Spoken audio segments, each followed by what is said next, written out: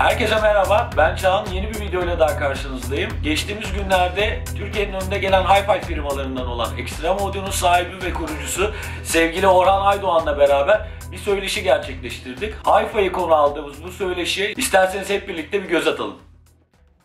Evet, ben kayıda başladım. Orhan Bey teşekkür ederim davetimi kabul edip konuk olduğunuz için. Size sormak istediğim çok biriktirdiğim soru vardı. Hem kendim kişisel olarak hem de piyasanın size sormak istediği soruları yönelteceğim bugün. Hay hay. Biraz kendinizden bahsedebilir misiniz? Bu dünyaya nasıl bulaştınız? Bu hi-fi tutkunluğu, çılgınlığı nereden size bulaştı? Sizi tanımak isterim öncelikle. Tabii ben bana arkadan tekme yatanı bir görsem neler yapacağım da diye bir fıkra var ya, meşhur biliyorsun. Evet. Cancığım ben yani Allah rahmet etsin, benim bir dayım, ben Karadenizliyim, Rizeliyim. Hı hı. Anne tarafımda Oflu. Hı hı. Dayım da benim Ziya dayım dediğim, özellikle Ziya dayım tabii bir ağa çocuğuydu ve evimizde benim de pick-up vardı konakta.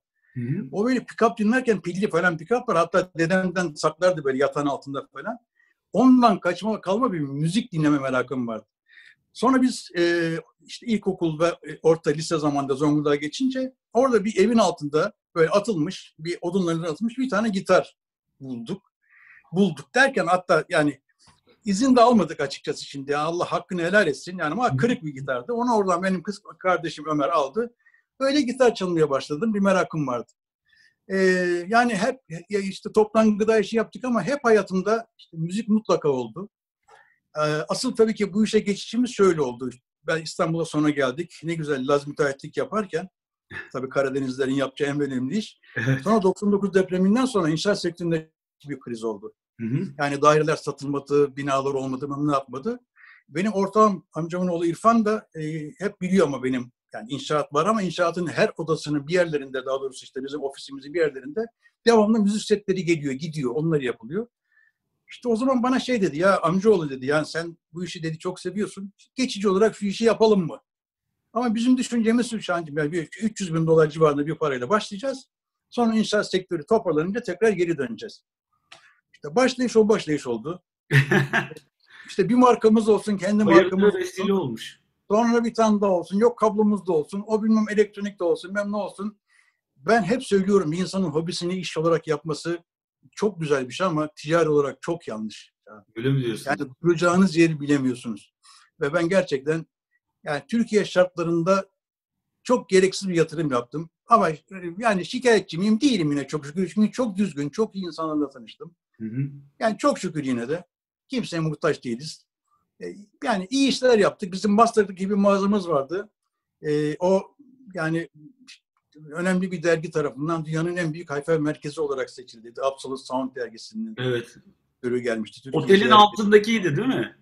Evet. Sheraton'ın. Otelin altındaki yani çok büyük yatırımlar falan yaptık. Ama şu anda işte yine bu tarafta kendi mağazamızın içinde. Şu anda gördüğünüz bu odada bu işte bir tane demo odalarımız. Buraya akustik düzenleme yaptık. Sonra akustik düzenleme konusunda da fikirleriniz, sorularınız olacaktır. Onlarla Evet, da olacak. yani o 2002 senesinde bu işe aktif olarak başlamış olduk. Güzel olmuş. Yani hayırlara vesile olmuş. Belki de böyle olması gerekiyormuş. İnşallah. Ya bir şikayetim yok. Yani aile firmasıyız biz işte, oğlum beraber. Eşim burada, kardeşim burada, kardeşimin oğlu burada, diğer kardeşimin oğlu. Yani bir aile firması olarak iyi şeyler yapmaya çalışıyoruz şu an. Önemli olan o. Yoksa bu işten herkes bilir, bu işin içinde olan çok büyük paralar kimse kazanamaz. Yani kazanan var mıdır bilmiyorum. Vardır bir iki tanesi ama yani normalde değildir yani. Çünkü Türkiye için iyi bir sektör değil Çağan.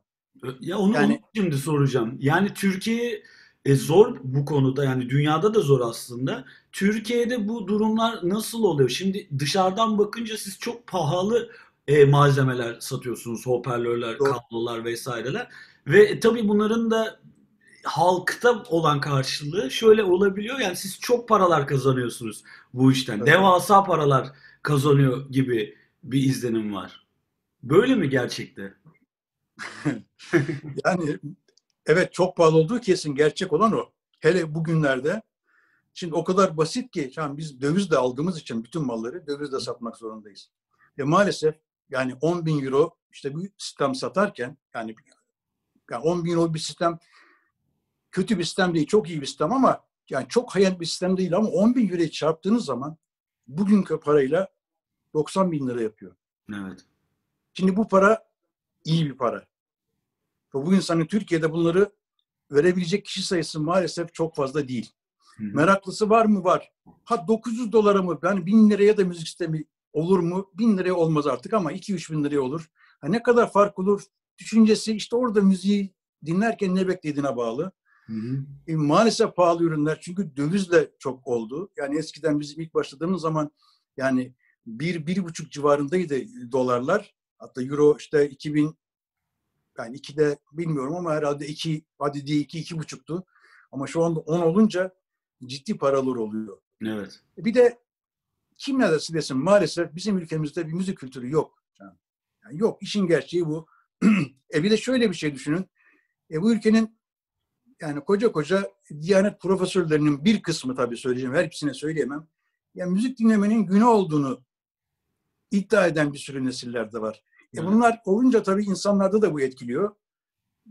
Yani o yüzden bizim ülkemizde diğer ülkelere göre çok daha zor. Bizim distribütör olduğumuz firmaların toplantılarında her sene aynı fırçayı yiyoruz. Siz 85 milyonsunuz. İşte Yunanistan veya işte Norveç şu kadar, Danimarka şu kadarken sizin 10 katınızı satıyor. Siz niye çalışmıyorsunuz? Yani halbuki dünyada gerçekten söylüyorum televizyon reklamı veren tek Hi-Fi markası biziz. Hiç duymadım. Sordum. Diğer distribütörlerde kimse böyle bir şey yapmamış. Ama inan yani bizim bir sürü televizyonlarda reklam verdik. İşe yaradı mı? Yani bilmiyorum. İşte firma bilinirliğini arttırmış olabilir. Ama satış olarak arttı mı? Zannetmiyorum. Anlıyorum. Yani o zaman şöyle toparlayabilir miyiz? Türkiye geneline baktığımızda biz müzik dinleme alışkanlığı olmayan bir ülkeyiz. Kesinlikle haklı. Tabii tamamen diyemeyiz onu. Yani belli ama şöyle diyebiliriz tabii ki. Çoğunluğu diye söyleyebiliriz. Hele bir daha şöyle olursa kaliteli müzik dinleme dediğiniz zaman işte orada sayı iyice azalıyor. Ya oraya çok girmeyeceğim çünkü hani o kime göre kaliteli durumu olacaktır orada. Ben sadece şunu merak ediyorum. Sizin bu konuda bir bilginiz var mı? Türkiye'de yani 85 milyonu kapsadığımızda kaç kişinin evinde Hi-Fi'den bahsetmiyorum. Hoparlör var. Yani en azından bir ses verebilecek televizyonun üstündeki hoparlörden hariç hoparlör sistemi varmış böyle bir elinizde data. Ya data maalesef yok ama şöyle sana söyleyeyim çok çok az olduğundan emin olabilirsin. Şimdi bizim müşteri grubumuz yani belli bir kesim evet tabii bir tane ne diyeyim pazarlamacıların tabiriyle A+, AA+ falan gibi bir takım şeyler var ya söylentiler var ya. Yani ben mesleki olarak sadece sana net olarak bilgi şunu verebilirim. Bizim müşteri grubumuzun birincisi doktorlar, onların içinde de cerrahlar. Yani bu mesleki grup olarak düşünüyorsan kesinlikle bu. Ve maalesef müzisyenler bunun içinde çok daha az durumda. Evet. Yani müzisyenlerin evinde çoğunda yok böyle bir şey. Akustikhaneyi bilir misin Zafer'in? Bilirim tabii. Akustikhane bizim mağazada çekildi. Evet. Maslak'ta çekildi. Sağ olsun Zafer'e ben olabildiğince yani bu konuda herkese müziğin bir yerlerinde olmak için herkese elimden geldiği kadar destek olmaya çalıştım. Sabahlara kadar Zafer'in orada işte ben bekledim bizim orada yani çekim falan yapılırken. Yani çok sanatçı geldi canlı olarak. Yani maalesef o kadar azında müzik sistemi var ki. Evet. Yani çok azında var. Ya bu %1'i desem inan doğru. Ya neyle dinliyorsunuz? Cep telefonuyla dinliyorsunuz. Ya cep telefonuyla müzik dinlenmez. Bilgisayarla müzik dinlenmez. Kesinlikle. Televizyonla müzik dinlenmez. Yani bu işin gerçeği bu. Müzik dinleyecekseniz ya bir sisteme ihtiyacınız var. Yani hoparlöre ihtiyacınız var. Hoparlöre bağlı olan başka işte bileşenlere ona ihtiyacınız var. Ben bize müşteri geldiği zaman hemen şunu soruyorum. İşte müzik seti düşünüyorum. Peki siz müziği ne için düşünüyorsunuz? Yani biz burada salonda sohbet ederken fonda bir müzik olsun diye mi düşünüyorsunuz? Yoksa karşısına geçeceğim. Günde yarım saat, bir saat. İşte o üçgeni oluşturacağım. Güzel müziğimi koyacağım, dinleyeceğim. Onun için mi istiyorsunuz? Eğer fonda bir müzik olsun istiyorsanız iyi bir sisteme ihtiyacınız yok. Asla gereksiz bir şeyi yönlendirmeye de zaten gerek yok. Haklısınız. Ama yok yani şimdi oran sayı vermem çok az. Ama Ya çok net bir şey söyleyeyim. Boğaz'daki yalılardan o kadar az müşterimiz var ki. Ya bunun ölçüde. Yani binde biri desem inan yanlış olmaz. Doğru olabilir, evet. Olmaz. Ya bir şeye bakıyorsun. Ben bir ara hani dergimiz vardı bizim bir tane Türkiye'de çıkan. Evet. Artık şu anda hiçbir şeyimiz yok. Bir tek sağ olsun Andante diye bir dergimiz var klasik müzik konusunda. Evet. Başka hiçbir şey yok. Türkiye'de bak bu işin fuarı yok. Magazini yok. Hiçbir şey yok. Dolayısıyla böyle bir sektör zaten yok ki böyle bir şey görünmüyor. Düşünün. Şimdi bize firmalar söylüyor. Fuarınız var mı? İşte ne zaman fuar var, size fuar yapalım. İşte gazetelere bilmem nereye veya dergilerde reklam veriyor musunuz? Yok. Biz işte Maison France'ı biliyorsun. Evet. Yani ona reklam verdik ki biz hani işte bir sürü evi olanlar insanlar var. Hı-hı. Allah aşkına bir hatırlıyorsan bir bak. Bir sürü evi veriyor. İşte İtalyan bilmem kimin tasarımıyla mobilyası var. Orada işte bilmem şuradan bir avize geldi. Muhteşem bir avize bilmem ne. Ve hepsinde şahane resimler. Abi bir tane odada da bir müzik seti olsun, bir hoparlör olsun ya. Evet. Ki o kadar şık hoparlörler var ki bizim hani Hi-Fi bölümünde, kom bölümünde. Sizin Pro'dakiler falan gibi değil. Bizim hoparlörlerimiz yakışıklı. Güzel, mobilya çok uygun yani. Hem sesleri güzel hem tabii şey olarak. O yüzden WAV faktörü dediğimiz çok önemli yani kadın faktörü. Evet. O yüzden ona göre yapılıyor ama yok göremezsin. Yani ben hep şunu söylüyorum. Tabii bilmiyorum zamanımızda kadar yeterli de yani bir 40 sene öncesini tabii sen bilmiyorsun ve 50 sene öncesini bir evin en değerli, daha doğrusu o eve en çok prestij katan parçası müzik setiydi. Kadınlar hiç itiraz etmezdi. Onlar üstüne güzel örtüler falan örerlerdi, koyarlardı hoparlörlerin üstüne. Müzik seti baş köşesinde dururdu. Yani müzik seti olan ev kültürlü bir insanın eviydi, aydın bir insanın eviydi. Ne bileyim ben iyi bir insanın evi idi. Hı-hı. Ama şu anda yok abi. Müzik setine özellikle kadınların yani hakkını yemeyeyim. Onların da mutlaka kendilerine göre bir düşünceleri vardır. Ama sevmiyorlar. Yani daha doğrusu kalabalık istemiyorlar. Yani işte olmasın. İşte o Yani biraz en da iyi müzik seti. müzik dinleme alışkanlığımız değişti. Dediğiniz gibi müzik artık şu anda bizim ülkede özellikle arka fonda çalan bir materyal haline geldiği için bunun dinleyicileri de ya bunu kulaklıkla yolda giderken dinlemeyi tercih ediyor. Evinde zaten dinlemiyor ya da işte teknolojinin gelişmesiyle bilgisayarların üzerindeki hoparlörler ve televizyonun üzerindeki hoparlörlerle o ihtiyaçlarını karşılamaya çalışıyorlar. Ama doğru bir şey duyduklarında da şaşırıyorlar. Ben bunu şeye benzetiyorum. Balla lafınızı bölüyorum. Şimdi eskiden VHS kasetlerde izlerken insanlar bir görüntü kalitesi vardı. O zamanla gelişti, işte CD oldu, DVD oldu, bir şey oldu. Şimdi artık 4K, 8K gibi ekranlar herkesin evinde var. Yani ekran girdi evlere ama iyi duyumun, kaliteli duyumun ne olduğunu bilmediği için insanlar ona erişmek için de çaba sarf etmedi. Yani artık elindeki telefonla bile 4K bir video görebiliyorsun. Ama gerçekten o doğru bir hoparlör sisteminin karşısına geçip kendinden geçercesine o müziğe kendini bırakma duygusunu bilmedikleri için, bu deneyimi yaşamadıkları için de buna harcamıyorlar. Zaman ve para harcamıyorlar açıkçası. Doğru. Belki de şöyle bir şey yapılmalı, bilmiyorum, bu benim fikrim. Deneyim istasyonları gibi bir istasyon olsa halka açık yerlerde, yani girince nerede? Var abi, biz varız. Siz varsınız, evet. Hayır, yani bizim gibi birkaç tane daha firma var. Ben gerçekten bu şeyde bir Milliyet'in Kelebek Eki'nde cadde diye bir şey vardı. Bu bölüm orada yani röportaj verirken hatta Maslak'taydık o zaman işte. Ben dedim ki ya lazım biri böyle bir yer yapmış. Ya gelin arkadaş dinleyin. 12 tane demo odası vardı o zaman orada. Burada 7 tane var. Yani çayınız bedava, kahveniz bedava, sıcağınız var veya yazın geliyorsanız kliması var. Gelin dinleyin daha dedim böyle. Hatta yazmıştı hatta. Yani deneyimlemek istemek tabii ki çok yani ne kadar olabilir? Yani bilmiyorum. Yani birkaç tane bu işle ilgili var Türkiye'de güzel firma yapan. Yani bizim arkadaşlarımız falan var. Yani ne bileyim ben bunları gerçekten yani ya biz kimseden para da istemiyoruz bunları dinletirken. Ya hiçbir şey istemiyoruz. Yani ikram ne yapıyor? Evet. Yaparız. Biraz çekiniyor galiba insanlar hani girip böyle. Olabilir ya. Bizde bir kere öyle bir korku oldu. Ya biz bunu Maslak'la yaptık. Yani o kadar lüks oldu ki orası. Yani buradan ben rahat çıkamam gibi bir düşünceye kapılmış insanlar. Yani o yanlış oldu. Yani evet bizde çok pahalı ürünler var. Yani 100 bin euro, 200 bin euro hoparlör var, bir çift hoparlör ama abi 200 euro da var. Evet. Ve bizim en çok sattıklarımız zaten o çok üst grubu değil ki. Onlar senede bir tane, belki 2 senede bir tane falan satılıyor. Asıl bizim yaptığımız iş ve ciromuz bizim giriş seviyesinden, özellikle bayilere verdiğimiz ürünlerden. Yani bizim sadece parakende sattığımız ürünler tamam var ama asıl bizim ciromuzu bayiler yapıyor. Yani sese önem verme konusuna gelince işte araba bölümü ve yat bölümünde biz çok iyiyiz. Orada insanlar parayı harcıyorlar Çağan. Yani arabada da özellikle yatta müzik kalitesine önem veriyorlar. O da bir ilginç yani evinde müzik kalitesine önem vermeyip arabada daha çok önem vermek de sadece Var, evet. bizde mi bu yoksa yurt dışında da böyle bir çaba var mı? Ya yurt dışında Araba farklı. Şimdi konusunda. genelde evde şu yüzden şey yapılıyor, çekiliniyor. Çekiniliyor.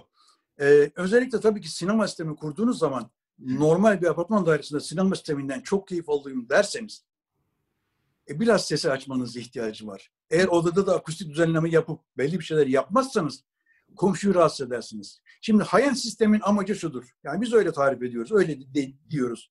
Yani high-end bir ses sistemi komşuyu rahatsız etmeden size müziği bütün detayları veren sistemdir. Yani siz kendiniz duyarsınız. Duyacağınız kadar duyarsınız. Yani işte böyle 130 desibel bilmem ne falan gibi bir şeylere ihtiyacınız yok. Evet. Yani duyacağınız bir şey vardır. Ama sizin duyduğunuz ses komşuyu rahatsız etmeyecektir. Etmemeli ki o hayat olsun. Evet. Şimdi kötü bir sistem olduğu zaman işte bası biraz almak için sesi fazla açarsınız. Sesi açtığınız zaman da bu sefer işte komşuyu rahatsız edersiniz. Evet. Yani bu tabii çok şeyler bunlar. Hı. Dünyada yani dünyadan çok ben bir Türkiye'de yaşanan bir olayı söyleyeceğim. Roberto Carlos ilk Fenerbahçe'ye transfer olduğu zaman bizim Kavacık'taki bir bayimiz daha evine ilk çalışır taşınmaz televizyondan önce adam müzik seti istedi. Yani öncelikleri farklı Çağan. Evet, anlıyorum. Yani öncelik işte bizde öncelik ne olursa olsun televizyondur. Evet, maalesef, Ya maalesef. öyle yani ben şimdi demin size söyledim ya o ilk plazma çıktığı zaman Hı-hı. bir düşün.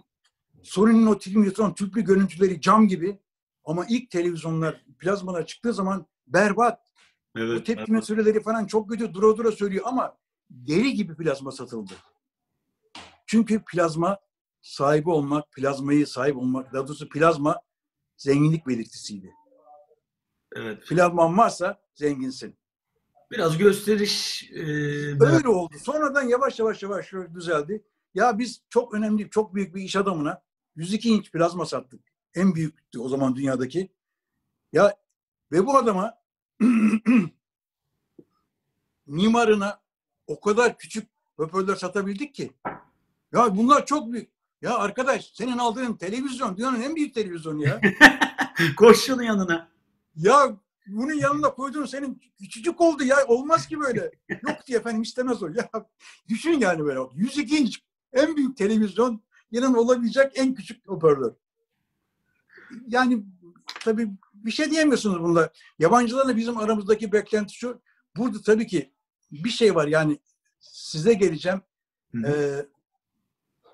Yani bizim kayıtlarla onların kayıtları da farklı. Oraya geleceğim. Şimdi önce şuradan başlamak istiyorum. Şimdi Orhan abi diyebilirim değil mi? Tabii ki. Orhan abi, şimdi bir üniversite öğrencisi mesela bu Hi-Fi'ye meraklı. Nereden başlaması lazım? Yani öğrenciyken bu işlere başlayabilir miyiz? Yoksa illa mezun olup para kazanıp mı bu işlere dalmamız gerekiyor? Çünkü izlenim o şekilde. Yani cebinde paran yoksa Hi-Fi'ye giremezsin gibi bir izlenim var. Öncelikle bu doğru mu? Bunu kırabilir miyiz? Şimdi Hi-Fi derken şöyle ya ben hani markalara kötü bir şey diyemem. Yani ben Sony dünyanın en önemli firmalarından biri. Yani Sony bir zamanında da yaptı. Şu anda istese de en iyisini yapabilecek durumda olduğunu biliyorum. O teknoloji sahip olduğunu biliyorum. Ama tabii ki piyasa gereği maalesef çok ucuz şeylere gittiler. Mesela LG. Ya bunlar o kadar önemli know-how'lara sahip ki isterlerse çok güzel ürünler yapabilirler ama yapmıyorlar. Dolayısıyla da yani bunlar işte 1.000 liraya, 2.000 liraya sinema sistemi satıyorlar. Ha, iyi mi? Değil. Ama o fiyata başkası olması mümkün değil zaten. Yani şimdi Hi-Fi'ye giren bir arkadaşımız ne yapacak? Bir tane işte mutlaka bir amfi lazım. Evet. Bir tane de search alacak. Ne alacak? Yani atıyorum ya pick-up alacak veya cep telefonuyla bağlayacak. Düşün. Evet. Ama 2 tane de hoparlör lazım. Yani artık eskisi gibi öyle kompakt aletler şu anda da satılıyor. Böyle vintage türünde pick-up'lar var. İşte hatta Bluetooth'la bile bağlanabiliyorsunuz ki şiddetle insanlardan onu kaçınmalarını rica ediyorum. Çünkü plak katili. Bir dönem ben de ithal edip sattım. Yani çok pişmanım. Çünkü plaklarda kola yarı falan yok. İğneler bayağı bildiğin çivi gibi plak çalıyorsunuz. Plağı katlediyorsunuz. Çünkü biliyorsun plak yani sonunda fiziki bir temas var orada. Ben Onlardan kendi uzak plak dursunlar. koleksiyoneriyim diyebilirim çünkü artık 500'den fazla plağım var. Yani bir dönem çok girdim plak olayına. Kendim plak da Süpersin. yaptığım albümleri. O yüzden çok iyi anlayabiliyorum ucuz Süpersin. Vallahi aletten. Yani her süpersin. şeyi bir Sakın. arada barındıran aletten ben hep kaçmayı düşünüyorum zaten. Hem Bluetooth olsun hem plak olsun hem MP3 kaydedebilsin falan. Yok o MP3 kayıt yok ama öyle iyi cihazlar var zaten ama piyasanın istediği şu. Yani görünüşü böyle olsun. İşte D&R'larda falan çok satıldı onlar o yüzden. Yani 500 lira, 600 lira, 1000 lira civarında. Ya o civardaki bir aletle müzik dinleyecekseniz ya Bluetooth dinleyin. Bir tane Bluetooth hoparlör alın. Çok basit. En basiti o. Hani Hi-Fi'yi ben size söyledim. Cep telefonunuzdaki müziklerle de varsa işte orada işte net müzikleriniz varsa onları da oradan gönderip en ucuz öyle çalabilirsiniz. Ama onun dışında mutlaka bir çift hoparlör. Bizim şu anda hani böyle ilk girenlere özellikle pick-up almak isteyenlere önerimiz o. Bir tane normal pick-up veriyoruz. 2 tane de aktif hoparlör veriyoruz. Onunla beraber o zaten o sistemin içinde Bluetooth'ta da bağlanıp çalabiliyorsunuz ve cep telefonu bağlanıp çalabiliyorsunuz. En az sistem bu olmuş oluyor ki bu da baktığınız zaman tabii ki yine maalesef dövizle başlayacağım ama 1000 euro civarında dediğiniz zaman işte 10.000 TL'ye yakın bir rakam oluyor. Öğrenci dediğin zaman bana öğrenci işte babasının harçlıklarla toplayacak. Ama tabii başka taraftan bir şey söyleyeyim şimdi sana. Tabii. Çok net. Yani konuşuyoruz burada şimdi. Peki bu öğrenci bu parayı buna verir mi? Vermez. Peki 17 bin lira iPhone'a verir mi? Verir. İşte ben diyorum ya ayrı Ama, öncelik. ama bir yandan da şöyle bir gerçek var. Şimdi Hi-Fi gibi bu tarz hobi bazlı başlayan işlerde ya da belki sonra profesyonelliğe dönecek meziyetlerde bunu tercih etmeyen arkadaşlar da çoğunlukta. Yani ben 17 bin liralık benim bir telefona ihtiyacım yok ama ben iyi duyunca mutlu oluyorum deyip de veren insanlar çıkacaktır. Zaten Hi-Fi bence öyle bir tutku. Yani o Merak, bir evet. tutku yani. Doğru söylüyorsunuz. Merakla onun işte bir yerlerden gerçekten o iyi kaydı duyması lazım. Evet. Yani iyi kaydı yani iyi müziği duyması lazım ki ya bu fark varmış ya falan desin. Ve bu farka değer desin. Onun için de sizin gibi dükkanlara gidip müzik dinlemeleri. Ya bir yerlerden mutlaka duyması lazım. Ya şimdi genelde şöyle oluyor zaten. Arkadaşların evine gidiyorlar. Yani bu şekilde bize ya diyorum ya ben bak bir sürü reklam verdik. Televizyon reklam verdik, gazete reklam verdik, dergi reklam verdik. Hiçbirinin geri dönüşü mesela bir arkadaşının evine ziyaret edip ondaki müzik setini dinleyip de etkilenen kadar olmadı, etkisi olmadı. Yani Evet. orada abi ben işte gittim bir arkadaş orada şey dinledim. Çok güzeldi, çok hoşuma gitti. Ben de işte bir sistem istiyorum. Onun etkisi çok oluyor. Dediğin gibi sen de haklısın. Yani insan onu bir yerde duyduğu zaman ya bir fark varmış. Evet. Onu duymak lazım. Peki Doğru. Orhan Bey, şimdi siz firma olarak çok çeşitli ürünler getiriyorsunuz. Çok iyi markaları getiriyorsunuz distribütör olarak. Bu markaları siz mi belirlediniz? Yani nasıl başladı bu macera? Çünkü hani bir tane iyi hoparlör değil, birden fazla hoparlör var. Hepsi de birbirinden iyi. Markaları neye göre seçiyorsunuz bünyenize dahil ederken? Bu senin sorduğun soruyu bize en çok yabancı firmalar söylüyor. Sizde çok marka var diyor. Evet bizde çok marka var ama şöyle. Şimdi insanlar e, bazen markaya çok önemli. Veriyor. Yani Ha? birinci önem verdikleri şey marka. Diyor ki işte ben atıyorum işte X markasını alacağım. O adama ne yapsanız yapın başka marka veremezsiniz. Tabii bu da şeyden kaynaklanıyor. Aldıkları ödüller oluyor, review'ler oluyor, incelemeler oluyor. İşte bir arkadaşı ona işte şunu al diyor, bilmem ne diyor, bir takım markalar öneriyor. Buradan etkilenen bir şeyler var. Ama bazılarında da görünüş farkı var. Şimdi biz öyle bir iş yapıyoruz ki hem kulağa hem cebe hem göze hitap etmek zorundayız. Evet. Şimdi yani çirkin olan bir de yani ben prensip olarak şöyle düşünüyorum. Yani çirkin olan bir şeyden güzel ses çıkmaz. Bir düşünsene, telefonla konuşursunuz, bir işte atıyorum bir şey operatör çıkar karşınıza. Ya inanılmaz güzel seslidir. O insanı hiç çirkin olarak tahayyül eder misiniz? Hep böyle şey gelir. Ya sesi çok güzelse abi ne güzel bir kızdır diye tahmin edilir hep böyle yani. Aslında belki güzeldir, belki de değildir yani hiç bilemezsiniz ama hep tahayyüller öyle düşünülür. Hoparlörde de öyledir. Siz onu yarım saat dinlerseniz günde bir 5 saat bakıyorsunuz, 10 saat görüyorsunuz onu. Evet. Yani o yüzden de yani şunu demek istiyorum. Bazen sesi için almak isteyen insanlar var. Bazen işte markası için almak isteyenler var. Bazen görselliği için almak isteyenler var. O yüzden de biz biraz markayı hem fiyat olarak tabii hem de bunların fiyatları aynı değil. Hem de çeşit olarak fazla tutmaya çalıştık. İşte bunu bize söylediği zaman ben şunu söyledim. Evet doğru, bizde normalden fazla çeşit var ama Türkiye'de maalesef yani ben şimdi birkaç markayı almasam Türkiye'de bunu alacak başka kimse yok ki. O da doğru. Yani yok bunu hani başka bir distribütör yok bunu getirecek. Yani keşke çok olsa bir distribütör getirse ben bir markayı alayım ve hatta ben bir markanın sadece distribütör olmak isterim. Hiç mağazada da teşhir etmek istemem. En güzeli o. Ama açıyorsunuz, teşhir yapıyorsunuz, ne yapıyorsunuz? Yani ya, bilemem ya. Yani Anladım. o yüzden markaların çok olmasının bir sebebi de benim şahsi şeyim. O da var yani. Yani onu merak ettim aslında. O kalite sürecini. Evet yani o kişisel şeyim de var. Yani şunu diyorum, evet bizde çok marka var ama bizde işte personel de çok var. Yani biz bir kişi değiliz. 14 kişiyle çalışan bir firmayız. Demo odası da bizde çok var. 7 tane demo odası var.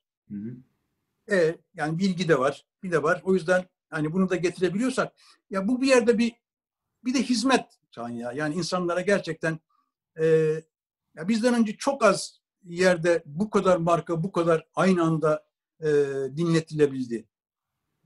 Siz yaptığınız işi seviyorsunuz aslında. O yüzden de olabilecek en iyi markaları getirip sunmak istiyorsunuz. Aynen öyle. Bir de şu oluyor. Zaman zaman değişiyor bazı şeyler. Ya bazı markalar bitiyor. Bazı markalar yeniliyor kendini. Bazıları yenileyemiyor.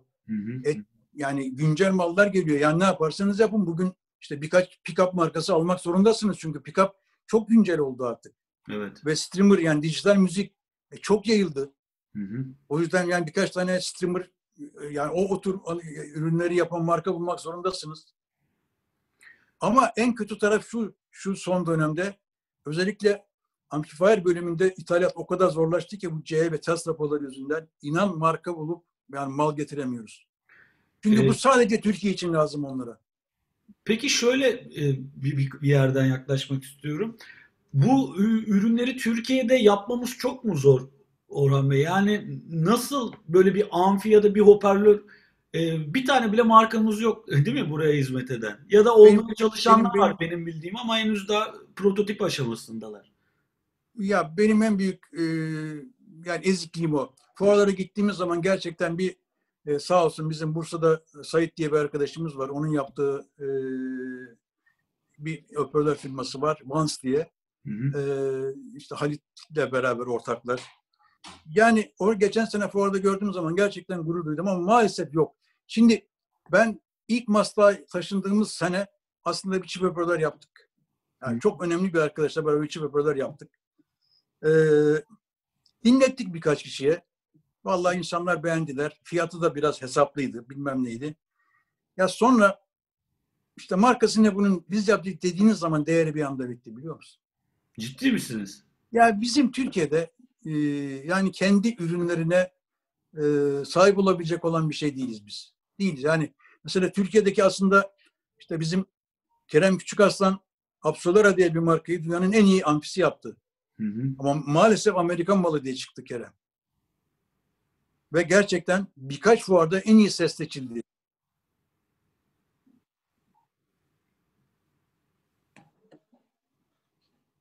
Arama geldi sanırım. Ya bunu nasıl engelleyeceğiz? Engelleyemedim. Maalesef engelleyemeyeceğiz. Peki olmuyor mu yani? Olmayacak mı böyle? Böyle mi? Yani olmadı bak Kerem şimdi bir Türkiye'de satamadı. Ya Türkiye'de ben o adamın amfisindeki arkadaşım gerçekten çok verdiğim, çok da sesini beğendiğim çok güzel bir amfi yaptı. Çok da iyi bir insan. Ya bir tane savur sattım ya. Bir iki tane amfi ya. Neden? Türkiye. Çünkü abi Kerem'in yaptığı amfi değil mi bu? Evet, Kerem'in yaptığı amfi. Ama Kerem'in yaptığı amfinin distribütörünü almak için bana bizim diğer distribütörlerden kaç kişi şey yazdı. Abi yardımcı olur musunuz? Bu işte arkadaşım sahibi Türkmüş. Bunun distribütörünü ben alabilir miyim diye. Yazık. Gerçekten yazık yani. Yani böyle bir Türk malına şey bakan. Ama tabii yavaş yavaş bunu yapmak zorundayız. Çünkü bu şu andaki kurallar böyle giderse zaten getirecek mal bulamıyoruz. Evet. Kaçakçılık artacak, ben söyleyeyim. Ya nakilhaneler bilmem neler falan başlar yine. Anladım. Bu bizim evet büyük bir yaramız. Umarım yeni jenerasyondan da bu konuya biraz destek gelir ve bu konuya kafa yorarsak belki İnşallah. dünyaca ünlü markalar umarım çıkartabiliriz. Benim de en büyük dileğim o. Yani gerçekten ya doğru dürüst bir hoparlör, bir amfi markalarımız var ama işte çoğunlukta değil. Yani ona bir marka diyemiyoruz şu anda. Ya bir arkadaşım var. Baktım ben de Facebook'ta gördüm ve Instagram'da ikisinden birinde. Ee, Ya çocuklar çok güzel bir DAC yapıyorlar. Hı-hı. Streamer yapıyorlar burada. Türk mü Ya bunlar? dedim, evet evet. İki Bak tane, üç tane hiç pırıl pırıl bilmiyordum çocuk. abi. Yani Türkiye DAK yapan yani bir firma var yani. İsmi ne? Ya değişik bir isim. Tabii yabancı bir isim. Hı-hı. Neydi o? Konslu falan bir şey. Ama dedim çocuklara gelin. Mutlaka bekliyorum sizi. Gelin buradaki büyük sistemlerde bu işin en pahalılarıyla mukayese edelim, dinleyelim. Hı-hı. Eksiklerimiz varsa eksikleri görelim. Yani düzeltebileceğiniz şey varsa onları görelim. Yani ben de şu anda işte 50 bin, 60 bin dolarlık streamer var, DAC var. Bunlarla mukayese edelim. Hı-hı. Onlar da işte toparlıyorlar. Eğer olursa yani gerçekten destek olmak isterim. Çok önemli. Çok çok. Ya birisi yapsın abi, birileri bir şeyler ya. Evet. Yani yazık günah ya. Niye yapamıyoruz ki? Ne var ki yani Yunanistan'da, Bulgaristan'da bir sürü elektronik firması var. Evet. Bir sürü ya. Bizde niye yok? Çünkü yani ticari olarak baktığın zaman almayacaklar. Ya bir de şimdi benim bir arkadaşım var hoparlör yapıyor. Yani ondan biliyorum. Bir iki arkadaşım var aslında. Ya bir destek olmadığı için de insanların cebinden bunu süspansiyon etmesi gerçekten zorlaşıyor belli bir zaman sonra. Yatırım da bulamıyorlar. Çünkü dediğiniz gibi işte nasıl olsa Türk malı olacaksa satmayacak gibi bir mantık var. Türkiye'de malzeme de bulunmuyor. Yani mutlaka bir parçasını yurt dışından getirmek gerekiyor filan. Driver yok, doğru. O yüzden de zorlaşıyor. Peki abi biraz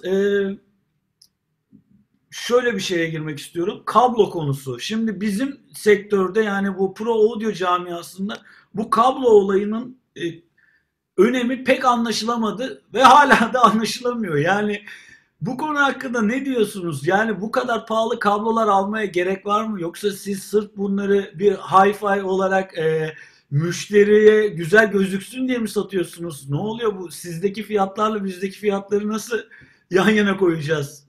Bu kadar Koyamayız. gerekli mi? Koyamayız. Canım, açıkçası gerekli. Tabii bunu anlamak için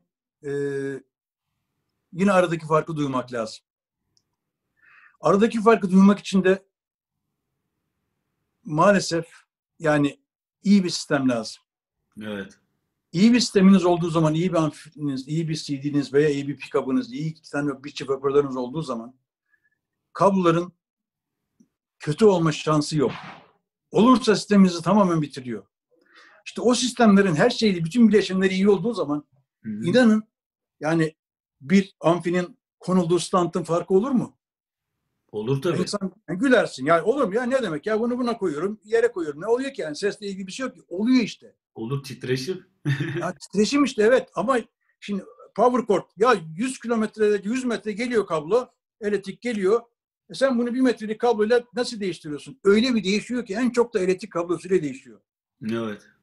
Çünkü Ama Türkiye'de bunun için elektrik problemli zaten. ya mutlaka, ama yani ya düzenli bir şekilde bu farkı duymak için dediğim gibi ya şimdi yani ne olur kimse şey yapmasın, yani küçümsemek istemem herkesin sistemini, ama atıyorum işte yani böyle bir işte eski kurulan bir tane işte kat sistemden, yani onda da yine hoparlör kablosu ve interconnect farkı duyulur ama yani çok büyük fark duyamazsın burada. Ya burada bayağı yani şöyle denir. Ya işte kablo high-end'cinin ton kontrol ayarıdır, equalizer'ıdır. Evet. Yani bazı kabloları kullanırsınız, tizleriniz artar. Bazıları kullanırsınız, baslarınız artar. Bu tamamen sizin sisteminizle ilgili olan şeyler. Ve daha doğrusu sizin de beklentinizle ilgili olan şeyler. Sisteminizin neye ihtiyacı var? Ya çok açık çalıyor, çok tiz çalıyor. Ya biraz daha kalınlaştırmak, gövdeleşmek istiyorum diyorsanız o zaman bakır kablo kullanıyorsunuz. Yine power chord'lar da ona göre değişik. Ama ben hep şunları söylüyorum. Sizin için de geçerli. Kabloyu deneyerek fark edebilirsiniz. Çünkü sizin kulağınızla benim kulağım bir değil. Mümkün değil. Yani ben 65 yaşına geldim. Ben 12 kilohertzlerin üstünü artık çok zor duyuyorum. Ya duyamıyorum. Hı hı. Onun için ben mecburum. Şimdi bazen bir sistem çalıyor. Abi bu sistem kapalıymış. Kapalı çalıyor bu.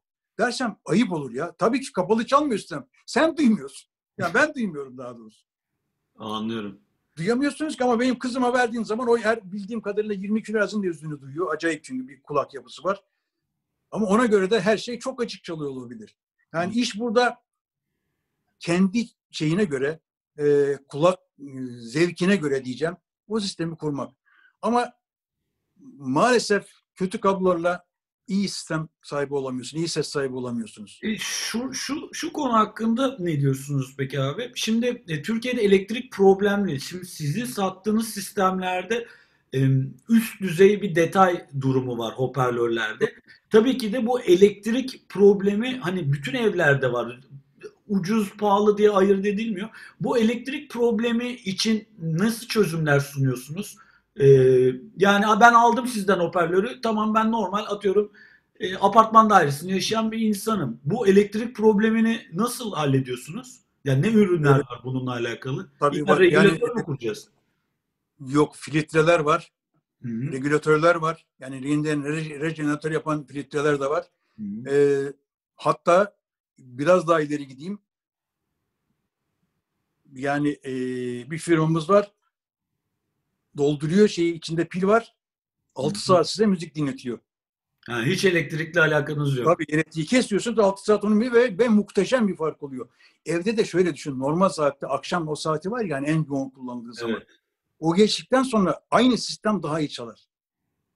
Yani elektrik tüketimi biraz azalıp da sistemlerin azaldığı zaman. Çünkü biliyorsun buzdolabı çalıştığı zaman bir elektriği çekiyor, kirletiyor. İşte çamaşır makinesi, her şey, bütün çalışan her şey sonuçta senin hattını kirletiyor.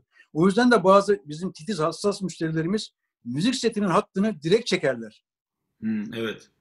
Yani saatten direkt iyi bir kabloyla beraber müzik setine çekerler. Hatta işte dijitali ayrı çekerler, analog katını ayrı çekerler. Tabii o işin abartısı. Yani peki, bu işin içinde tabii böyle 10 bin dolarlık, 30-35 bin dolarlık cihazlar da var, filtreler de var. Yani işin sonu yok yani. Evet, sonu yok. Onu da soracağım. Bu işin sonu yok. Peki böyle uygun fiyatlı ve yer kaplamayacak çözümler var mı şu an yeni nesil şeylerde? Evet. Yeni nesil zaten onun üzerine çalışıyor. Yani var yani böyle şeyler. Var. Şöyle eskiden ya ki ben onu severim. Yani ben hoparlörde işte bir tane büyük olsun bas. Atıyorum 30 santim, 40 santim olsun. Bir tane olsun ama. Yani şu andaki hoparlörler gibi üst üste işte 5 tane 16 santimlik olmasın ama bir tane 40 olsun. Öyle olunca da hoparlör mecburen büyük oluyordu. Geniş olmak zorunda yani. Bu şey gibi eski Tannoy'lar gibi mi seviyorsun? Yani Tannoy'lar hepsi öyleydi. Bütün hoparlörler, eski hoparlörler öyleydi. Yani biliyorsun JBL'ler öyleydi. Yani hepsi işte ya hala da yine iyi hoparlör, high-end hoparlör dediğimiz hoparlör zaten yine büyük. Onlar yani koaksiyel oluyor değil mi? Koaksiyel oluyor. Onlar koaksiyel evet. oluyor. Evet. Yani işte bir tane büyük bas 40 santim, üstüne işte bir tane mid bas 30 santim, işte Diamond Twitter veya işte Focal'in kullandığı gibi Beryllium Twitter, üstünde bir tane daha Mid-Porta Design. Ya bu tür şeyler falan var. Ama şu anda teknoloji o kadar değişti ki yani geldiğin zaman yani bir gün gel mutlaka bekliyorum seni. Yani ufacık şöyle 60 santim genişliğindeki bir tane Naim'in Muzo diye bir tane aleti. Yani ufacık driverları falan var. Ya bayağı ciddi bas veriyor. Hele bir gün geldiğin zaman sana devi aletin Phantom diye bir ürünü var. Şöyle top gibi. 16 Hz'e iniyor. Depremdi yani. Yani düşün 16 Hz'e iniyor. 4500 watt amplifier içinde ve küçücük. Ve nasıl bas veriyor? Anlatamam sana. 2 tanesini koyduğun zaman yani stereo oluyor, mono oluyor. Aslında biri stereo ama 2 tane yaptığın zaman left right olarak çalıştırabiliyorsun. Hı. Ve inanılmaz oldu artık, yani ses kalitesi inanılmaz oldu. Ve bu tür ürünleri artık yavaş yavaş artırmaya başlıyorlar. Onların da bizim tarafımızdan, bizim müşterimiz tarafından kötü bir tarafı var. Nedir? Abi ben bunu aldım ama ben bununla oynayamam ki. Ha. Yani ya bu her şeyi yapıyor. Şimdi bizde bir şey var abi, alacağım, onun arkasına şunu bağlayacağım, bu filtreyi takacağım, o kabloyu değiştireceğim. Bunda hiç kablo mablo yok. Oynayacak bir şey lazım. Çok iyiymiş. Ya abi ben bunu oynayamıyorum ya. Bu bitti bana. Ben bunu şey yaptım. Hi-Fi bu kadar. Ben bunu satacağım. Ben bunu satayım da sen bana normal abi bildiğimiz klasik bir şey ver. İşte bir amfi ver, bir CD ver. İşte ben onun kablosunu değiştireyim. Lambalı amfi alayım, lambasını değiştireyim. O lambayı çıkarayım, bu lambayı takayım falan.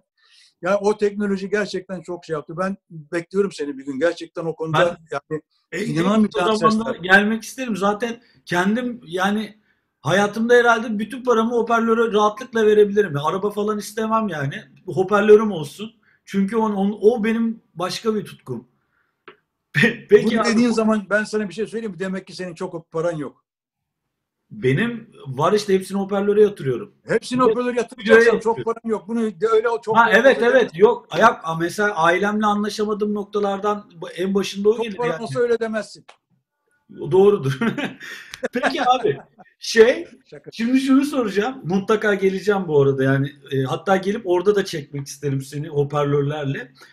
Şimdi siz Focal'i getiriyorsunuz. Sen Focal'in Evet. hiç fabrikasına gitme şeyi yaptın mı ya? Gittin mi? Gezdin mi? Nasıl bir teknolojileri var? Evet. Bu arada biliyorsun çok iki tarafta da moda bir hoparlör Focal. Evet, iyiler. Yani hem Pro'da hem Car'da üst tarafta da iyiler. Hı-hı. Hem de home bölümünde iyiler. Yani bayağı iyiler. Ya bir kere Focal o en basit ürünleri hariç, yani o custom installation dediğimiz işte en ucuz hoparlörleri, ufakları hariç hala da made in France. Ya bu çok önemli bir özellik. Evet. Ya bir kere Focal'in Fransa'da bizim gittiğimiz 2 tane yeri vardı. Bir Saint-Étienne'deki yeri var, bir de driverların üretildiği başka bir yer var. O driverların ürettiği yer tabii onlar için çok daha önemli bir şey. Öbüründe bayağı bildiğin çok büyük bir marangozhane gibi o taraflarının yapıldığı. Hı-hı. Bir 3. fabrikaları var, oraya gitmedim ben. Orada da işte bu proların ve bölümlerin, plastik ve şeylerin yapıldığı bölüm falan var. Ya beni çok etkiledi. Bu driver üretimlerinde, özellikle berilyum üretiminde, ürettikleri yerde bildiğin astronot kıyafetli insan çalışıyordu. Oranın içinde cam. Çünkü çok tehlikeli bir şey olduğunu söylüyorlar onu işlediğin zaman. İşte belli bir yani ısıda bilmem ne yapıldığı zaman. Yani bütün her şeylerini kendileri yaptığı için o yüzden yani iyi noktadalar. Hı-hı. Ve hala da hepsini Fransa'da yapıyorlar. İşte bütün kasalar, mobilyaların hepsi falan orada geliyor. İyi bir marka ama mesela bana göre eleştirilecek bir sürü tarafı var. Ne tarafı var dersen abi, bir kere güncelliği takip etmiyorlar. Yani hala da içinde streamer'ı olan bir tane ürünleri, bir hoparlörleri yok. Anladım. Bu şu anda moda. Yani bunu yapmak zorundasın. Yani bütün markalar, BMW olsun, bir sürü marka olsun, bunları çıkardılar. Hı-hı. Artık yani insanlar, özellikle kadınlardan dolayı işi en basit halde, yani 2 tane hoparlör alayım. Evet tamam, 2 tane hoparlörü koyalım ama her şey onun içinde olsun. Aralarında kablolar olmasın. Yani amfiler olmasın, ne olmasın falan diye. Bu tür şeylerdeler.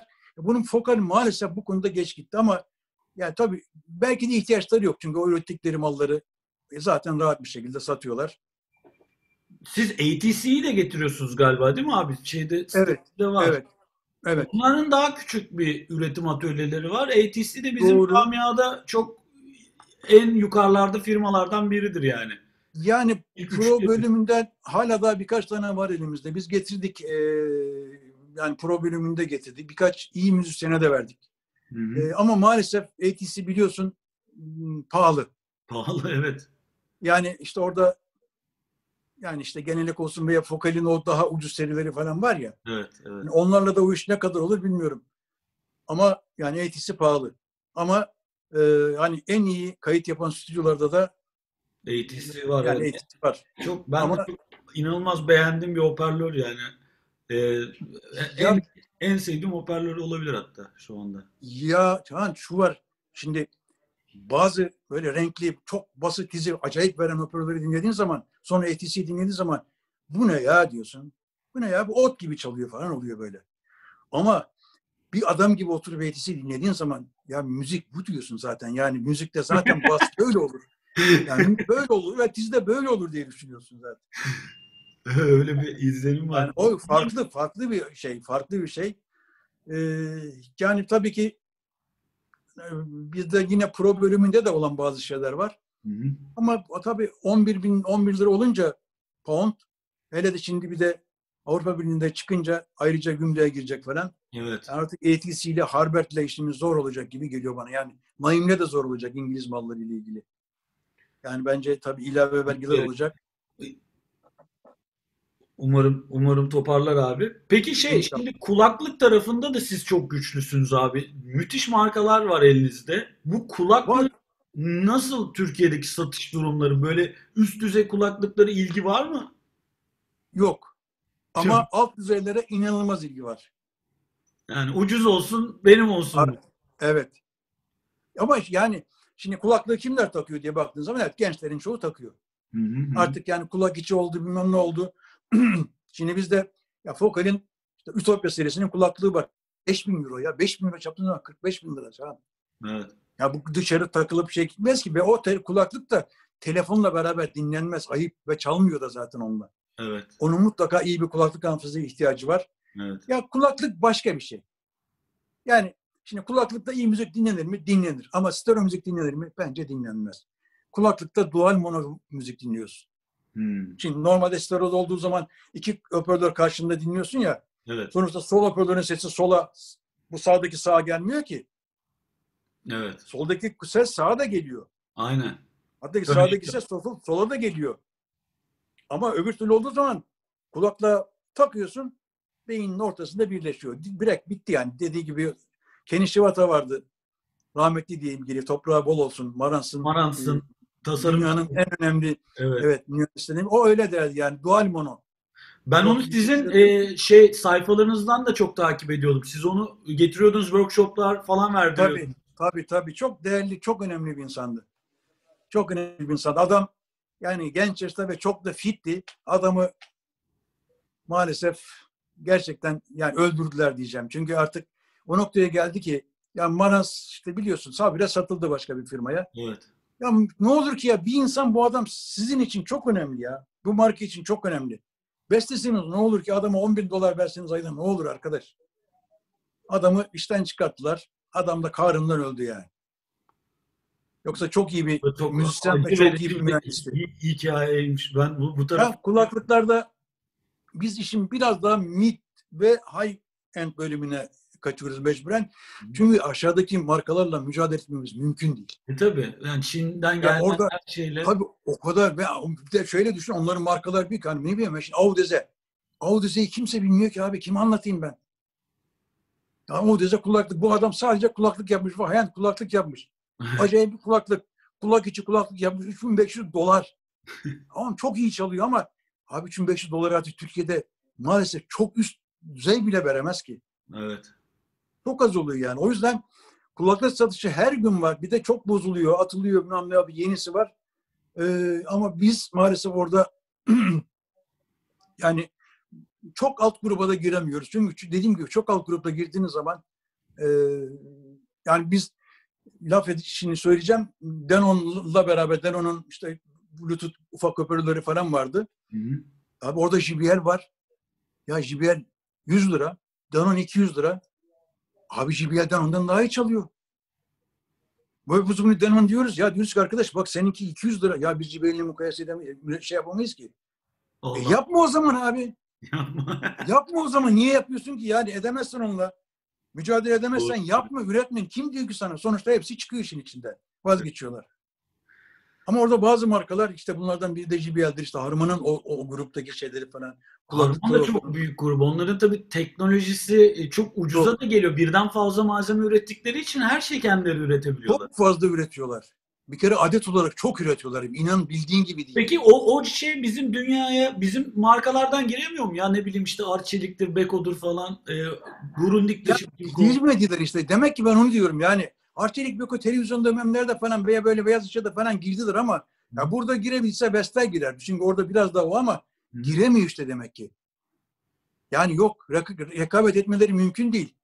Çünkü bu firmalar dediğimiz Arçelik veya işte Beko dediğimiz firmalar da kendi kullandıkları, ürettikleri televizyonda şurada buradaki o parçaları onlardan alıyorlar zaten. Evet. İlginç. Şimdi abi son iki soru soracağım. Senin de vaktini çok almak istemiyorum. Müthiş muhabbet akıyor bu arada. Şimdi akustik konusuna da gelmek istiyorum. Siz bu pahalı hoparlörleri satıyorsunuz. Çok güzel. Harika detaylar var.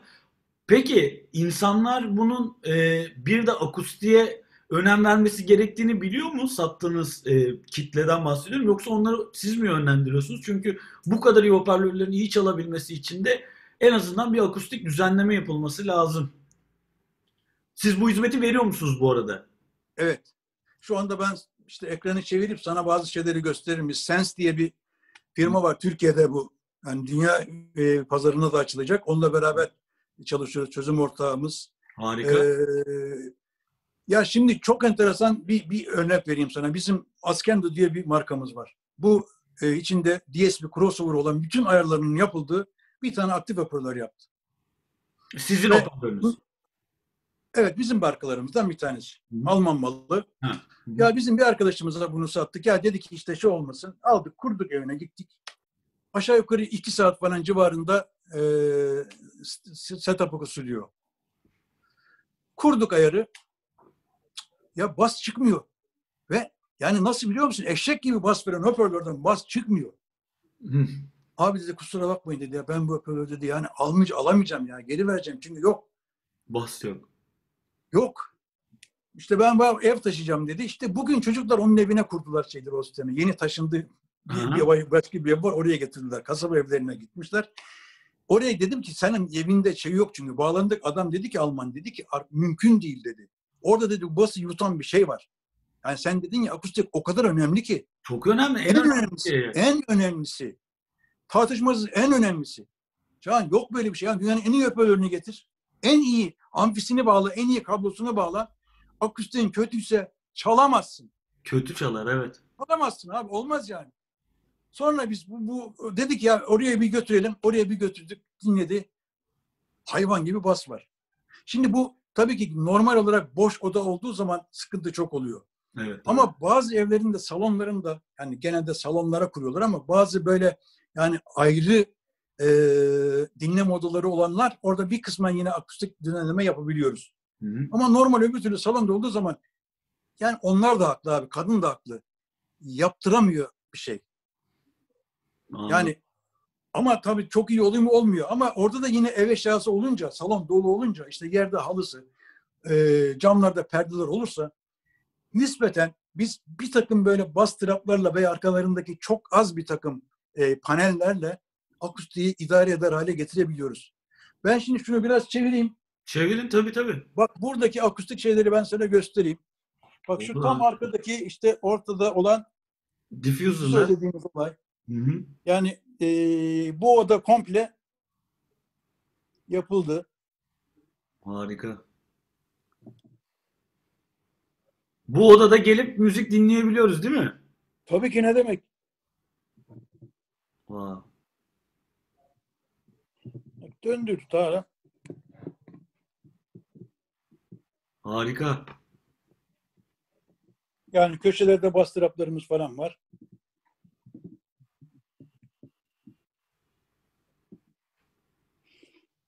Yani bu düzenlemeyi yaptığın zaman yine de bak mesela biz bu düzenlemeyi yaptıkça dinledik. Basları az bulduk. Bu sefer köşelerdeki bas trapların içinden bir kısım şeyleri yok ettik. Yani sonuçta ölçüm yapıyorsun, ne yapıyorsun ama en son nihai kararı kulakla veriyorsun. Evet. İşin gerçeği o zaten. Kim ne derse desin. Yani ölçüm öyle çıkıyor olabilir ama sonuçta bir müziğin bir lezzeti var. Yani sen tonlamayı neyle yapıyorsun? Kulağınla yapıyorsun aynen. Kulağınla yapıyorsun. Bu kadar basit ve işin lezzeti de o zaten. Yani ondan sonra onları çıkardık, ne yaptık, sonra dinledik, tamam dedik. oldu veya hatta biraz daha da ihtiyaç var gibi söyle en son verdiğimiz kararda. İşte bu pandemi dolayısıyla yapamadık onu. Ama yani yapılacak. Şimdi bazı çok hasta insanlar var, mesela çok iyi müşterilerimiz var. Ev komple dinleme odalarında akustik düzenleme yaptılar. O zaman çok çok keyifli oluyor işte şu an. Evet. Gerçekten muhteşem oluyor. Biz 4. Levent'te ilk bir odamızı yaptığımız zaman orayı da çok önemli bir akustik mühendis arkadaşımız yapmıştı. Ama yani biz ölü oda yaptık orada. Yani bayağı bildiğin kayıt üstündeki oda yaptık ve içeri giriyorsun, kendi sesini tanıyamıyorsun. Yani bitiyor, konuşuyorsun, konuşma sesin gidiyor. Yani çok yanlış işler de yaptık tabii ki biz. Olsun. Akustik, Deneyimlemişsiniz. evet. Ama akustik, yani gerçekten akustik olmazsa olmaz abi. Evet. Hakkını veremiyorsun, yani olmuyor. Yani en pahalı kabloyu kullandın, en iyi amfi aldın, işte en iyi hoparlörü aldın, bilmem ne yaptın, her şeyin iyi ama akustiğin kötü, yok. Akustiği düzelteceksin. Bir sorum daha var abi. Şimdi 100 bin euroluk hoparlörle 1 milyon dolarlık hoparlör, yani 1 milyon euroluk hoparlör arasında gerçekten bu fark var mı? Yani 100 bin euroluk iyi bir hoparlör zaten. İyi bir sistem Evet. olduğunu düşünüyoruz. Bir de Evet. bu hani en ucuna gittim, 1 milyon euroluk dedim. Yani arada 900 bin euroluk bir ses kalitesi duyabiliyor muyum o farktan sonra? Şimdi 1 milyon euroluk hoparlör dinlemediğim için bir şey demeyeceğim. 500 bin euroluk dinledim. 500 bin olsun, tamam. Şimdi şöyle yapayım. Onu öyle yapmayayım ben. Oradan normal boyutlara geleyim şu an. Tamam. 1000 euroluk hoparlörle 10 bin euroluk hoparlör. Yine 10 katı var ya. O 10 katı öyle var. Yapayım. Tamam. Öyle yapayım. Şimdi Ama orada bu biraz böyle tricky bir soru, çünkü şimdi 1000 euro hoparlörle 10 bin euroluk hoparlör arasında 9 bin euroluk fark bence var. Ama 100 binle 500 bin var. Yine de 9 bin euroluk fark yok. Söyleyeceğim. Öyle 8 bin euroluk fark olur. 7 binlik fark olur. Tamam mı? Anladım. Ama bak, 10 bin euroluk hoparlörle 100 bin euroluk arasına baktığımız zaman o fark azalıyor. Evet. Onu merak Yani orada ne oluyor? 4'e çıkar. En fazla. Bak 5 olsun. Hele 5 çok iyi bir rakam. Yani 5 kat fark oluyorsa gerçekten. Hadi 10 bin ile 100 bin arasında olsun 5 kat fark. Ama 10 bin ile 100 bin arasında, 100 bin ile 1 milyon arasında öyle bir fark.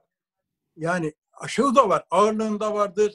Görselliğinde vardır ama sesteki fark diyorsan bana, yani o tabii çok daha sınırlı sayılarda. Ya zaten biz %1, %2, %3 farklar için, yani hayancilerden bahsediyorum biz derken, audiofil insanlardan bahsediyorum. Yani bu kadar oranlar için bu kadar paraları harcıyoruz. Yani 40-50 bin dolarlar %2, %3 farklar için harcanıyor. Evet. Bu yani cevabı senin 10 binle 100 bin arasındaki ölçüyü alalım, o daha iyidir. Yani binle doğru, çünkü binle 10 bin arasında gerçekten çok net bir fark duyarsın. Çok büyük fark duyarsın. Ama 10 binle 100 bin arasında yani yine fark duyarsın ama binle 10 bin arasındaki fark kadar fark duyamazsın. Anladım. Çok güzel açıkladınız. Peki biraz da son olarak şeyden bahsetmek istiyorum. Şimdi size bir sürü audiofil, ünlü sima geliyor. Bunlarla yaşadığınız komik hikayelerden birkaç tane, isim vermeden, böyle hikaye rica edeceğim. Aklınıza gelen. Bana biraz önce anlattınız ya yayına başlamadan. Komik hikaye değil de yani audiofil diye düşünmüyorum ama ben mesela gerçekten Sezen Aksu'yla bizim bir diyalogumuz vardı. Onunla bir evine yani güzel bir sistem sattı. Türkiye şartlarına göre baktığınız zaman iyi bir hoparlördü. Yine Fokal Elektro almıştı. Bir de Akufeyz'in ampisini almıştı. Çocuklar gidip evine kurdular. İşte orada sana geleceğim şimdi. Gel, buyurun. Hazır ol, bekle şimdi. Lütfen. Kurdular çocuklar. O zaman böyle top tokum bir albüm var ya. Yani zannedeyim kontrbas var, piyano var, bir de kadın söylüyor. Başka bir şey yok. O kadar böyle bir şey. Şimdi bunu çalmışlar ona. Dinlemiş. O da demiş bana benim albümlerinden bir tane getirin bakayım diye. Onu getirmişler. Koydular oraya. Şimdi Sezen Hanım dinlemiş. Ben Tom Master'imin kulağını bir çekmem lazım diye. Yani gerçekten kayıt çok önemli.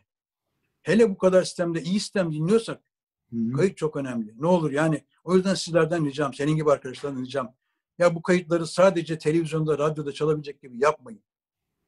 Yani Yamaha'nın biliyorsun meşhur NS1000 diye bir şey vardı. Modeli 10 var. mu? 100, 110 pardon küçüğü olan. NS10 var bir tane. NS10 küçüğü. Aha. En çok onunla kayıt yapılır. Abi yapmayın. Yamaha kullanacaksınız 1000'le yapın. Ya o Yani eskiden çok de. basıp bilmem neyi çıkın. Ama orada şu var. Ya bir gün Ozan Doğulu'ya da kızdım. Ya niye dedim Ozan kayıtları böyle yapıyorsunuz ya? Abi dedi işte biz televizyonda çalacak şekilde yapıyoruz. Ama yapın yazık günah. Yani aslında iyi bir kayıt hem televizyonda hem radyoda ve hem de audiofil dinleyicisine hitap edebilir. Yani böyle bir şey var. Ama O biraz radyoda ne kadar çalacak ya? Hangi radyodan bahsediyorsun ama? Pilli ve bilmem içindeki atıyorum işte 2 santimlik driver olan hoparlörden gerek yok ki ona. evet. Ama işte sıkıntı şeyde oluyor. Yani iyi bir sistemde dinlediğin zaman oluyor. Şey çok fark ediyor mu abi sizde? Yani tabii ki fark ediyordur da. Mesela Türk yerli yapım kayıtlarla yurt dışındaki kayıtları bu sistemde abartı duyabiliyor musunuz farkı? Çok abartı duyuyoruz. Yani maalesef ben sana bir şey söyleyeyim. Ben gerçekten şunu istiyorum. Yani burada bir Türkçe albümün kaydını da çalmak istiyorum. CD'sini çalmak istiyorum. Hı. Ama nedense %99 yabancı albüm çalıyorum. Ha bunlar hepsi de tabii ondan değil. Yani atıyorum orada işte yine kayıtlar çok değişiyor. Bazen işte yani SEM'in kayıtları fark ediyor. Tabii. İşte XR-CD'nin kayıtları falan var. Yani bazı şeyler çok farklı oluyor ama genelde dediğim gibi bence onun sebebi o. Orada çünkü insanlar onu daha çok CD'den, albümden, müzik setinden dinledikleri için ona göre yapıyorlar tonlamalarını. Mixing'i ona göre yapıyorlar diye düşünüyorum. Yoksa öbür türlü yani şu unuttum şeyin kadın adını ya. Şu ölümden başkası yalanı söyleyen iyi bir besteci ifade varsa. Candan Erçetin. Bir gün Maslak'a geldi. Ya Candan Hanım dedim ben sizin parçanızı şöyle CD'nizi işte o zaman 300 bin euroluk bir tane sistem onu da dinletmek istiyorum dedim. Çok sevinirim dedi. Dinlettim. Dedi ne güzelmiş dedi. Çok güzel ne kadar detaylı falan. Ya dedim ki işte ne olur dedim bakın ben sizi çok seviyorum. Yani gerçekten sanatınızı çok seviyorum, sesinizi çok seviyorum ama ben size bir tane daha başka bir kayıt dinleteceğim. Bir tane Nahsun Yan mıdır? Yansun Nah diye bir tane kadının albümü var. Onu dinlettim ama o da kullanmışlar onda. Çağan lambalı mikrofon kullanmışlar. Hı-hı. Şeyin kaydında yazıyor. Hı-hı. Abi kadın bir dinledi. Çok fena oldu şey. Yani ya dedi çok üzüldüm ben dedi ya. Çok fark var dedi ya. Nasıl dedi bu kadar oluyor dedi ya. Dedim ki bakın ne olur işte bu yüzden söylüyorum ben de. Yani senden de ricam o benim. Yani sen şimdi bu şeyin yeni başlangıç olarak düşün. Yani öncülük yapın abi bu işi yaparken. Yani maalesef plak kayıtları falan yapılıyor. Almanya gidip geliyor ama yani yine de yazık ya. Yazık gerçekten üzülüyorum ben. Yeni jenerasyondan umudunu kesme abi. Ben ya son 10 yıllık gelişmeye baktığımızda ülkenin kayıt sektörü açısından söyleyeyim. Hı hı. İnanılmaz pozitif bir durumdayız. Teknolojinin gelişmesi, ucuzlaması, stüdyo tarafında da ucuzlaması ve programların kullanımıyla birçok şeyi halledebiliyor olmamız gerçekten durumu iyiye getirdi. Söz ben senin yanına geldiğimde Türkiye'de yapılmış yerli, kendimin de yaptığı %100 o güzel sistemde çalabilecek şarkılarla geleceğim. Çok isterim. Seni de sevindireceğim. Vay be bu da mı diyeceğin kayıtlar var. Yaşa vallahi sevinirim ve var gerçekten onları burada yani bir sistemi demo yaparken kullanmayı ben çok de burada severim. gıybet yapmak istemem de bu bahsettiğimiz yani pop dünyasının önemli simalarının işte kendi ortamlarında iyi bir duyum atmosferi yaratamadıkları için albümlerinin reflekslerini de dinleyemiyorlar. Yani kendileri de kötü dinlemeye alışmış. O yüzden kötü sound maalesef ki Türkiye'de optimum doğru bir şey gibi kabul ediliyor. Oysa ki işte biraz kalburüstü bir sistemde duyduğunda evet yabancı biri burada çalarken ben burada çalıyorum. Bu aradaki fark neden? Aslında aynı parayı ödedin.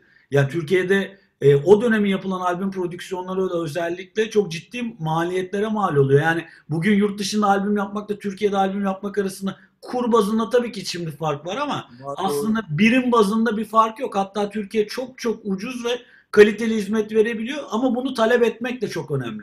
Doğru tabii canım, doğru söylüyorsun. Yani ben şimdi şunu düşünüyorum. Yani Selim'le geçen sen de şey yaptın.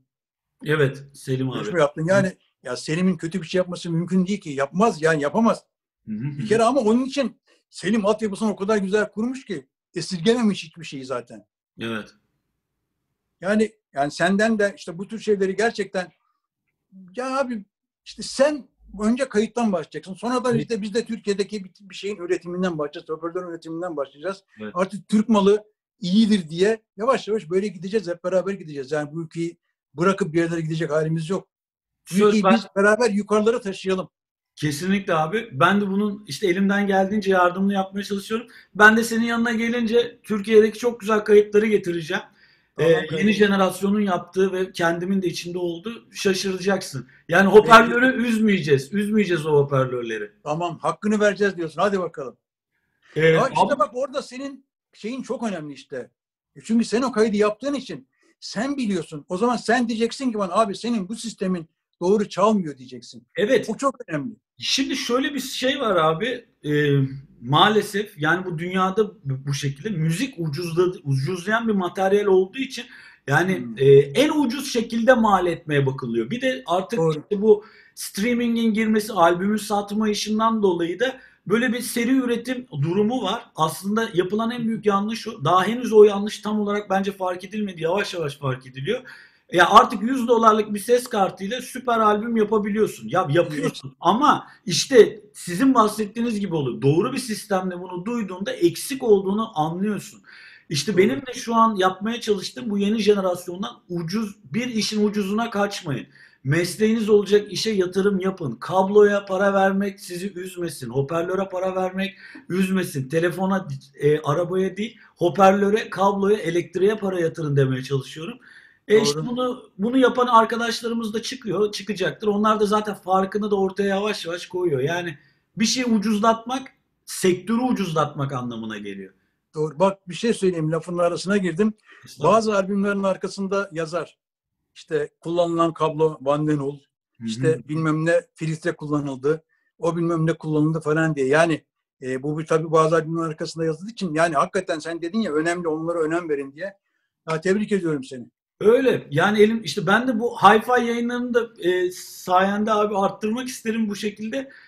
Çünkü gerçekten bu deneyimi bir kere duyunca o kafaya yerleşiyor ve ondan sonra duyduğun şeyin ne kadar doğru olmadığını anlayabiliyorsun. Çünkü şu an sadece iPhone kulaklığıyla müzik dinleyen bir jenerasyon var. iPhone kulaklığı kötü diye demiyorum. Ucuz ve güzel ama onun işte üstünü tahayyül edemiyor. Eğer da onu duyduğu anda vay be diyor. İşte o vay be'yi yakaladığın anda bu bir tutkuya dönüşüyor. Bize de biz değişik şeyler de yapabiliriz burada. Yani istiyorsan sen veya biraz daha şu ortamları bir toparlarsa, tabii ki ben çok seviyorum eventler yapmayı. Bir gün kablo eventi yapalım abi. Aynı sistemde 3-4 çeşit kablo dinleyelim. 4-5 tane işte senin meslekten arkadaşlarımız gelsin. Dinleyelim abi. 5 tane aynı sistemde sadece kabloları değiştirelim. Ne fark var diye bir şey yapalım. Ya bunları yapabiliriz. Ben bunu çok severek organize ederim. Buna severek katılacak da zaten şu an 10 kişi tanıyorum çevremde. Tamam abi. 10 kişiden fazlası olmasın çünkü o zaman dinleyemeyiz. Dinlemeyi kaçırırız. Abi çok teşekkür ederim. Harika bir sohbetti. Ben teşekkür ederim. En kısa zamanda yanına da geleceğim, uğrayacağım. Görüşmek üzere Ondan kardeşim. sonra da evet güzel eventler yaparız. Olur inşallah. Çok önce şu şeyi de bir atlatalım hep beraber. Atlatalım abi. Çok teşekkür ederim. Ben teşekkür ederim. Hoşça kal, sağ ol. Hoşça kal abi. Umarım siz de bu söyleşiden keyif almışsınızdır. Ben açıkçası söyleşiyi gerçekleştirirken inanılmaz keyif almıştım. Siz de bu videoların artmasını istiyorsanız kanala destek olabilir ve bu videoları paylaşabilirsiniz. Lütfen kanala abone olmayı ve paylaşmayı unutmayın. Önümüzdeki videolarda görüşmek üzere. Şimdilik hoşça kalın.